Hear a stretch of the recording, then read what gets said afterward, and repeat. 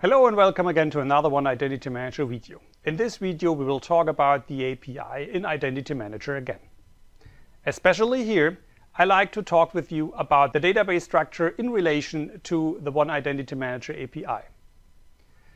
I had some conversations with some friends and they told me that it is always good to use the API and they're happy with that. But for a lot of beginners and sometimes for some others, it is a little bit complicated to see the relation between the database and the API.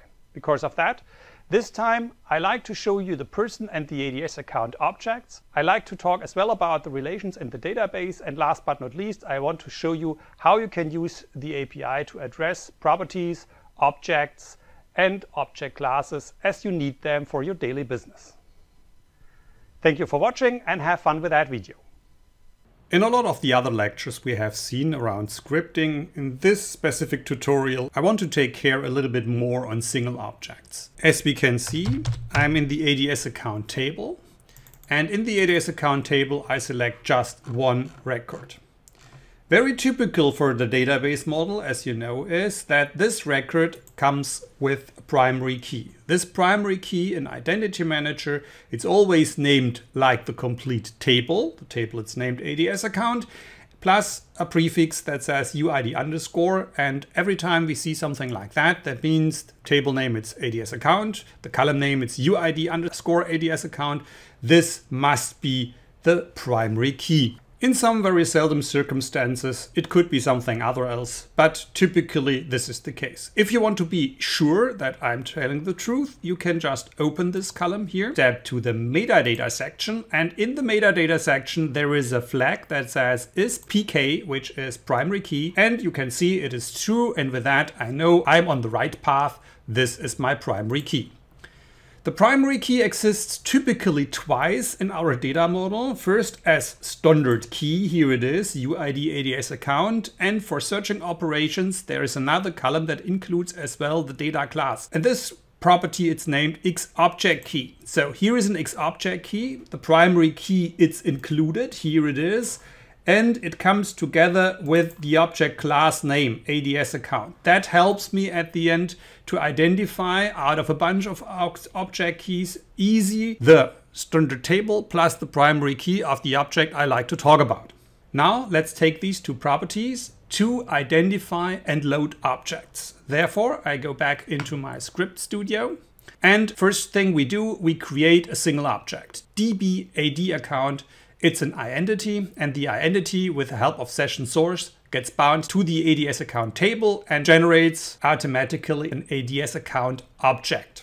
In a second step, I assign one of these object UIDs just to a specific text label, and now I use this information to load exactly this object. Therefore, I assign to the DB AD account object, with the help of session source, from the ADS account table a specific object with that specific UID. That means session source get table name plus primary key returns the object which is defined by the primary key. Another way to do that is to use, instead of the get, which throws an error if the object could not be loaded, for example because the object UID is wrong, it's the way to use a TryGet. You can see the TryGet over here. TryGet works a little bit different than the get itself. For the TryGet, I have to define a query for Active Directory account. I have to tell the query how many properties I like to load. I like to load all of them, and which object I like to load. Typically, the SQL in the where clause gets written with the help of SQL formatters. You will see that in another video, but to make it easy for you here in this place, I always use plain text SQL for Microsoft SQL. Here you can see that UID ADS account equals a parameter. The parameter is my UID from the top. The query gets then written into the TryGet. During the load operations, I want to load it interactively. That means to do everything with that object, insert, update, delete, property change, whatever. And last but not least, and this is a specialty of any of these TryGets, I have to add the variable name where I want to return the object to as last parameter into that specific TryGet. You can see that here. So that means session source TryGet, with the help of this query, loads a fully interactive object, and it loads it to the variable dbAD account, as you can see it here. The good message here is that this TryGet is doing two things. First of all, it returns a true or false for a loaded object. That means for a loaded object, the true, for an object we was not able to load, a false. And so I can handle this. Second thing is, TryGet will not throw an error if, for example, a defined object could not be loaded. Yeah, remember, if I change the UID over here, the UID will not fit to any of these Active Directory account objects. And what will happen in this statement here, I will get an error message, but with the TryGet, I will not get an error message. I only will get a false for a not loaded object, like it is written into this specific clause here. Last but not least, there is another one that allows me to load these objects directly with the help of an XObject key. You can see that here. I define an XObject key, but you can see here, which is a text string. I assign this text string to an XObject key object, that is the second line.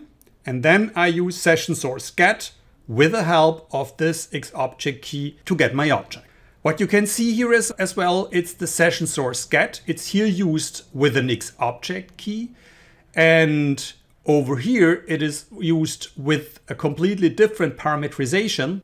And that is what we call typically to overload functions. And if you are interested in the full-blown feature set, you can just right-click, for example, on the get, say go to definition, and then you will see that for the get function here are many overloads defined. That means you can use this amount of get functions with different parameterizations. You can see the same, by the way, typing the stuff into your Visual Studio, because the IntelliSense will show you that as a drop-down function explanation.